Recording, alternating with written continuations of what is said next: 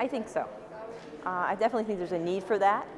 You know, a lot of these issues are local, but and it might come from more local discussions and local regulation or best practices.